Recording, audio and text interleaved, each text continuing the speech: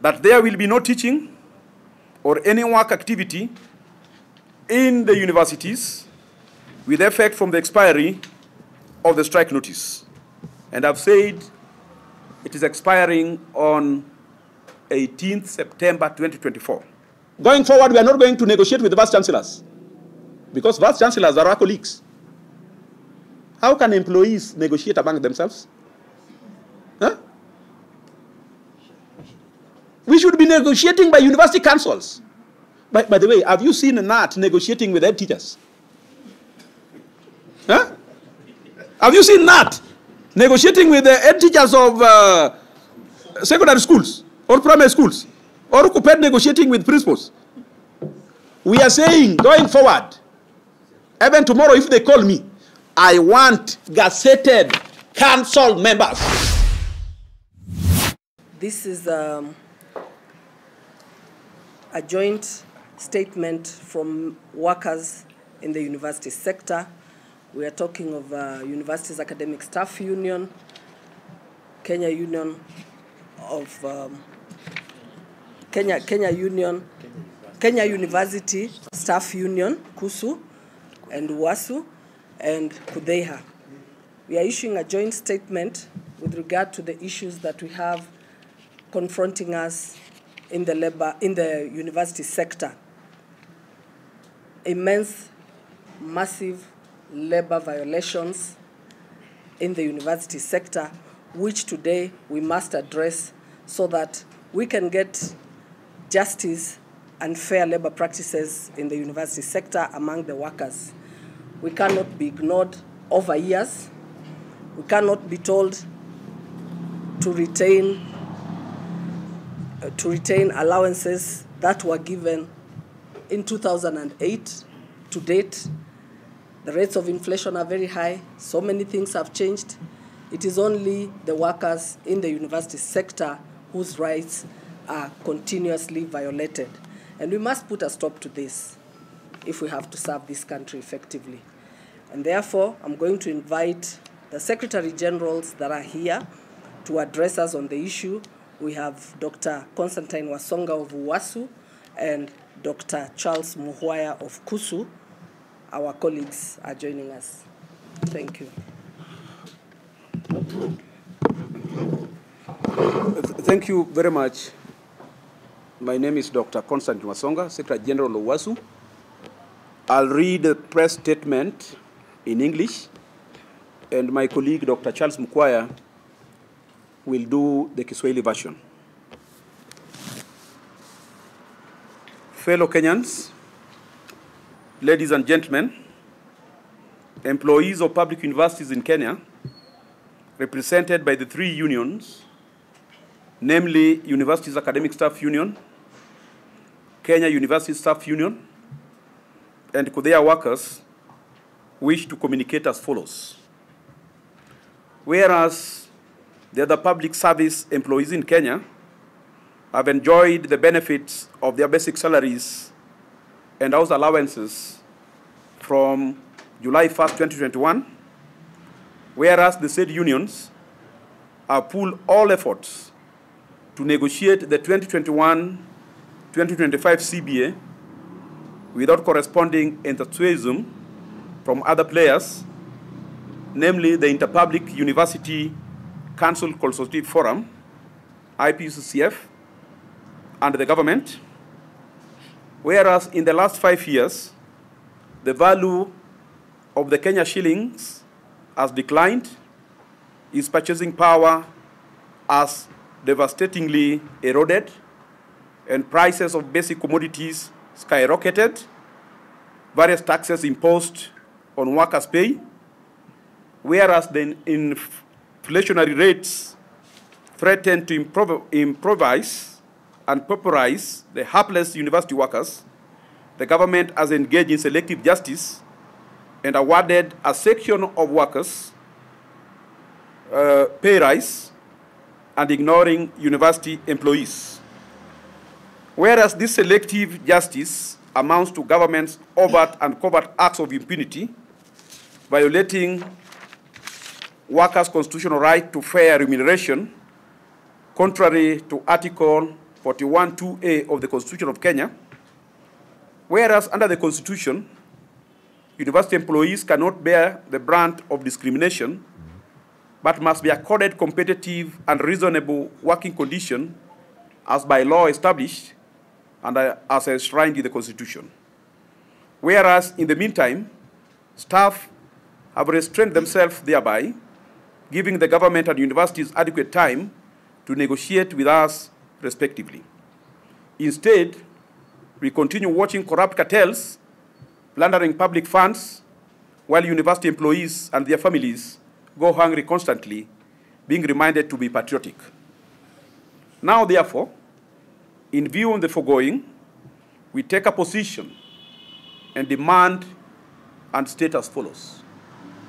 1, that the 30,000 university employees in public universities and constituent colleges shall withdraw their labor on 18th of September 2024, until their demands are met. That there will be no teaching or any work activity in the universities with effect from the expiry of the strike notice. And I've said it is expiring on 18th September 2024. We urge our parents and our students that these actions are not meant to punish them, but to highlight the plight of workers in public universities. That failure to which all employees of public universities will be forced to resort to other valuable means to reclaim their lost long glory. And on 18th, it is the strike. I want to give this opportunity to my colleague to give the Kiswahili version. Dr. Mkwaya. Asanteni wanahabari, jina langu naitwa Charles Mkwaya, katibu mkuu wa wafanyikazi katika vyuo vikuu vya Kenya. Lengo letu la kuwa hapa leo ni kuwapa tu ujumbe kwamba sisi kama wafanyikazi katika vyuo vikuu tumekuwa tukihadiwa na wale ambao wanasimamia vyuo vikuu na serikali ya kwamba kwa miaka 5 iliyopita sasa tumekuwa kwenye meza ya mazungumzo, majadiliano na hawa mabwenyenyi ili kwamba wafanyikazi katika vyuo vikuu wapate nyongeza marupurupu wanapoendelea kufanya kazi katika vyuo. Ingawaje sisi tumekuwa tukipatia kipaumbele mazungumzo na majadiliano hayo, hatujapata njia mwafaka, hatujapata kuona lengo letu la kuweza kuketi chini na hao wakubwa. Tumekuwa tukipelekwa tu, tunaenda kwenye meza ya mazungumzo, hamna chochote ambacho tunachokiona tunakuja kwenye wafanyikazi. Na ili hali wafanyikazi wa umma wenzetu katika idara zingine za serikali wamepata nyongeza kwa marupurupu yao. Na ili hali pia tunajua kama Wakenya hali ya maisha imekuwa juu. Gharama ya maisha imepanda. Bei za vitu zimepanda. Kwa hivyo wenzetu katika idara nyingine za serikali wanapopewa nyongeza ya mshahara, wafanyikazi katika vyuo vikuu wamekuwa na subira wakingojea kwamba majadiliano haya yatakuwa ya maana kuwaletea pia wapate nyongeza, lakini hamna kitu chochote ambacho tumekipata. Ndio sababu tukasema kuanzia leo tuweze kuja mbele, tuambieni Wakenya na wale wote ambao wanatusikiza ya kwamba wafanyikazi hao sasa wamechoka, subira yao imeisha. Kujadiliana kuanzia mwaka wa 2020 na 21 hadi sasa hivi, kama hakuna chochote ambacho kimetokea, basi tumeweka kikomo kwa hayo majadiliano. Ndio sababu tumesema tumepeana ilani ya kuanzisha mchakato wa kufanya mgomo wa wafanyikazi katika vyuo vikuu. Na ilani hiyo inashiria kwamba mgomo utaanza ifikapo mwezi huu tarehe 18. ikiwa tajiri hata kuwa amefanya lile ambalo linatakikana kuwawezesha hawa wafanyikazi wapate nyongeza yao ya mshahara, tarehe 18 hamtakuwa na kazi yoyote katika vyuo vikuu ikiendelea. Kama hiyo ndio lugha ambayo serikali na tajiri wanaelewa, sisi kama wasimamizi wa wafanyikazi na wafanyikazi hao katika vyuo vikuu tumeamua kuwa hiyo ndio njia, basi tutaenda. Hatuwezi tukaendelea kuwa na subira. Tunaambiwa sisi tuwe wa Kenya ambao wanapenda nchi yao, lakini wenzetu wanakula wa kisasa, lakini wafanyikazi katika vyuo vikuu wanaelekea kuwa masikini na familia zao. Hiyo tumekiweka na hii julikane bayana ya kwamba liwe liwalo, mgomo upo. Ikiwa serikali na wasimamizi wa vyuo vikuu hawatatusikiza, watupatie pia nyongeza ya mshahara, la sivyo mgomo tutairindima ngoma hiyo mpaka vile watakavyo tusikiza. Asanteni. Is there any question? Any question or clarification?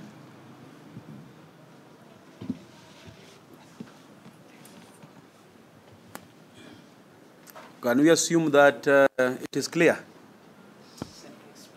We are talking about the 2021-2025. Yes, yes. The selected chapters, CBS for each chapter, are they in the progress of implementation, or all of them are stalled? I want to say that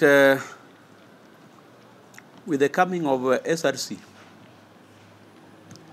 all chapter CBAs are being frustrated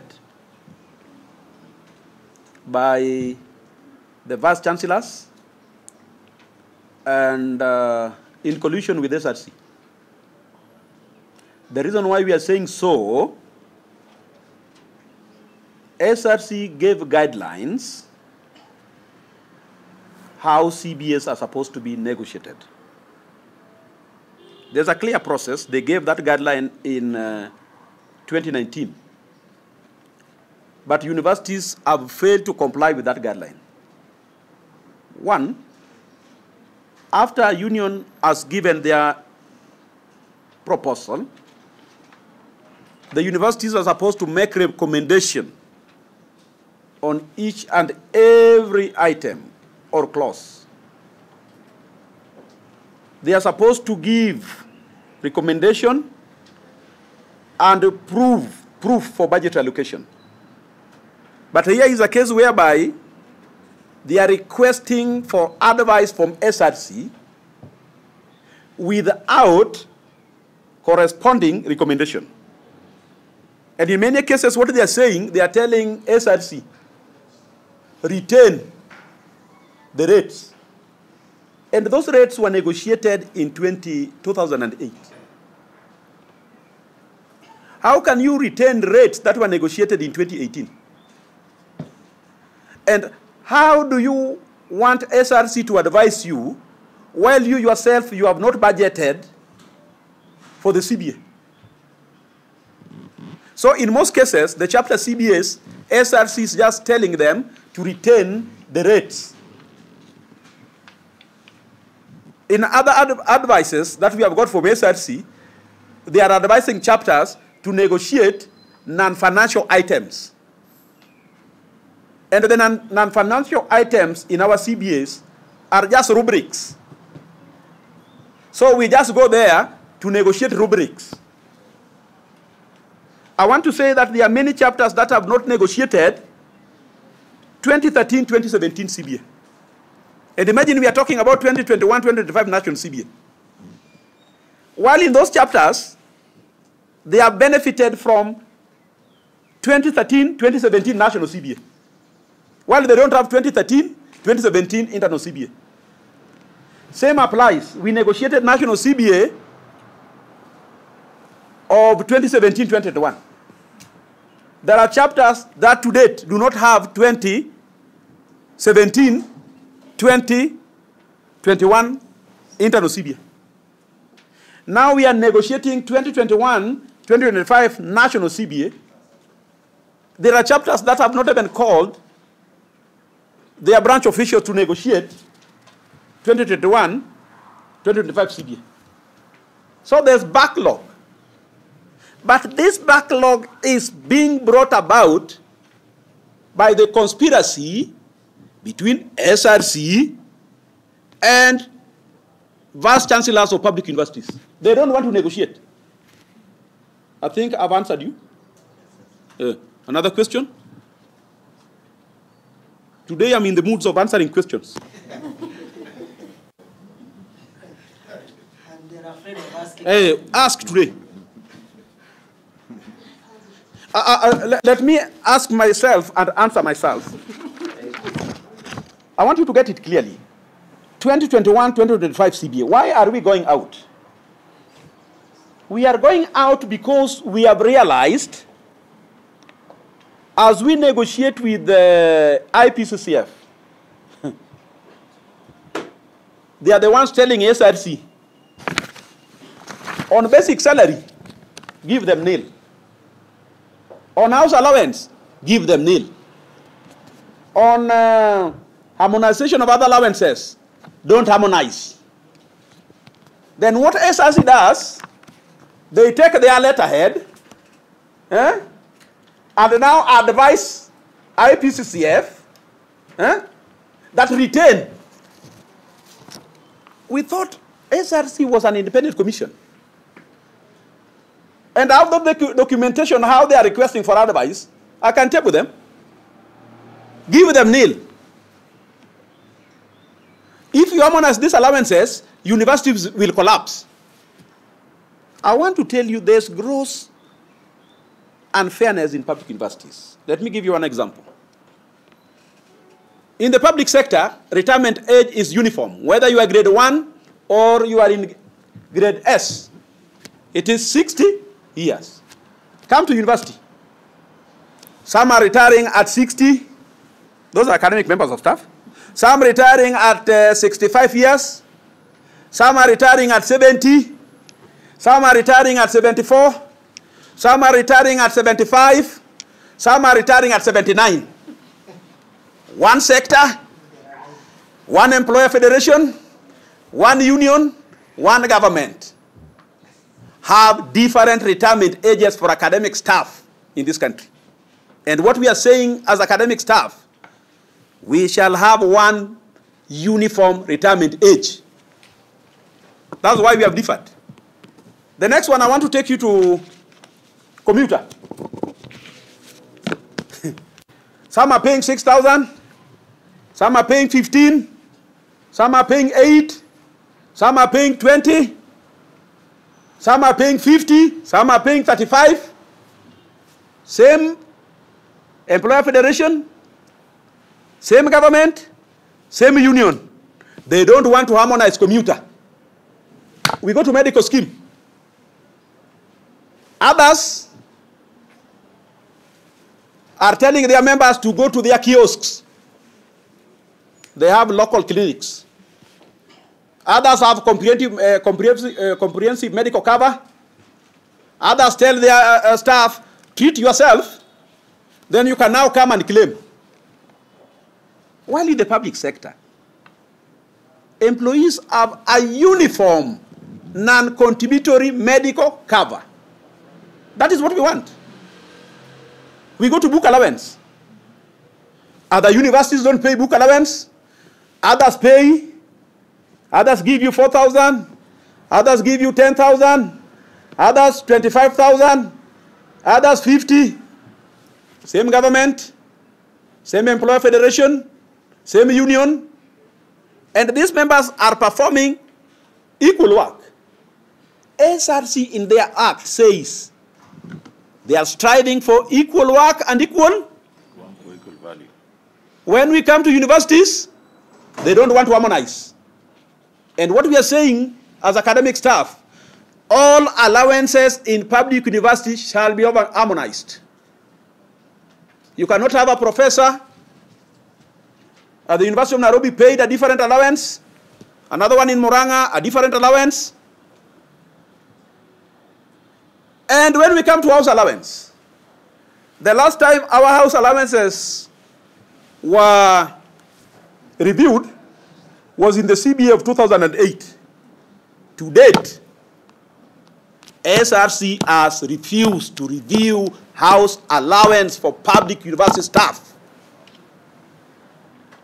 The value of that review in 2008 is totally different with the value in 2024. Even the government increased the houses by 10%. So we cannot be static for close to 14 years. So house allowance must be reviewed. I want to move to car loan and mortgage. SRC, out of their goodwill, with a circular that all public sector employees were entitled to car loan and mortgage. From 2015, universities have refused to develop car loan and mortgage for university staff, while other public sector employees are just being prodded, come for car loan, come for mortgage. Us, our employer, has blatantly refused to develop that car loan and mortgage. And what lecturers are telling me, they shall not go back until they are given car loan and mortgage. And I want to give you an example, because you people, you are young people. In the 80s, 70s, 90s, the people who are entitled to import duty-free cars were dons in this country. Now they took over what was our entitlement, and now have taken it to the public sector, while as we are left wondering. Go and check history. Dons were allowed to import duty-free cars. And that is where we are heading to. I want you to leave here that what has made us differ is failure by IPCCF and the SRC to harmonize allowances in public universities in Kenya. They have in public universities, they have harmonized allowances for other public sector employees. But when it comes to university workers, they don't want to harmonize allowances. So we'll give you our proposals, you will see our demands. And another thing, SRC came with something that we don't know in the labor movement. They came up with something known as 50th percentile. 50th percentile. And they are claiming that they conducted a survey. During negotiation, we were asking them, where did you conduct this survey? What were the variables? What were the factors? Whom did you survey? And after doing that, did you subject this survey to public participation so that we could know in advance that for negotiations of 2021-2025, we will not be guided by wage guidelines, but will be guided by a percentile, which is not known in the labor movement. And they are saying that the university's workers are at 49th percentile. Whether it is cooked, we don't know. Because they have refused to share with us their survey. So next year they will also come. Oh, today we have realized you are at 59th percentile. We want that survey. And we want to interrogate it. Are we together? Another thing that has made us differ. In 2017-2021 CBA beacons, SRC said that public university staff, just like other public sector employees, are entitled to automatic annual increment. And they said the annual increment, that university should input annual increment prior to the implementation of the CBA tables. Do you now know what they are saying now? Now they are saying that that annual increment is not there, but it is in the tables they are proposing. And the budget they are giving us is inclusive of the automatic annual increment.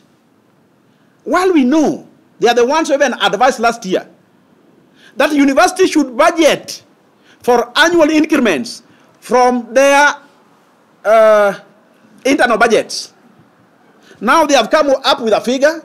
This figure is the CBA figure. This figure is the one for automatic annual increment. And to date, they have not talked about the pension component. 2021, they gave us a figure. This figure included CBA tables and included the pension component. This year, they are not talking about pension. We are saying, can SRC be consistent in giving advisory? And can SRC be independent? Let them not be influenced by vice chancellors. And we have resolved. Going forward, we are not going to negotiate with the vice chancellors, because vice chancellors are our colleagues. How can employees negotiate among themselves? Huh? We should be negotiating by university councils. By the way, have you seen NAT negotiating with head teachers? Huh? Have you seen NAT negotiating with the head teachers of secondary schools or primary schools? Or Kupet negotiating with principals? We are saying, going forward, even tomorrow if they call me, I want gazetted council members, not vice chancellors. Thank you very much. There was a question. Is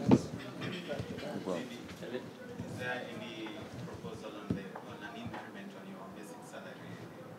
Is there any proposal you had for the national? But we gave them. How can we negotiate without a proposal, Lewis? We have a proposal. I'll give you up to after this meeting. Okay. And even our conciliation proposal, how we wanted to conclude, solve this dispute. They are there. If you want a copy, we will give you. Okay. Yes, Yes, China from K24. Last time we were here, the position was rejecting the new funding model. Is that still the position? Arbitration has been sent to universities? Do this. UASU is consistent. Once we have rejected, we have rejected. We did not change our position. The new funding model, the union is very clear. We have rejected it. Because one, we have not been told the mode of disbursement. How will it be disbursed? With the debts in universities, if you give them money, they'll pay the debts. Where will university workers get their salary? Huh? Where will we get the salary? Another thing, how can my parents' background determine my future? If my parents are poor, you should not announce it to everybody. That now you, Wasonga, you come from a poor background, you are in band 1. So when I walk in campus, everybody knows I'm in band 1, or this is a needy student. Will I even study? Huh? Huh? Oh, this one is a needy student. He's very needy, he's in band 1. Will I even concentrate in class? Huh? Even when I'm doing exam, everybody knows my band. Oh, this one, band 1, very poor. the girls will avoid you and you will not marry. Even girls will avoid me. Oh, kumbe huyu ni from just a needy background. Huh? Let all universities be funded. Don't use my parents' background to determine my future. You are traumatizing students in public universities. Hiyo ndio sababu wanasema wanainama tu. Badala ya kusoma wanainama tu. Another question?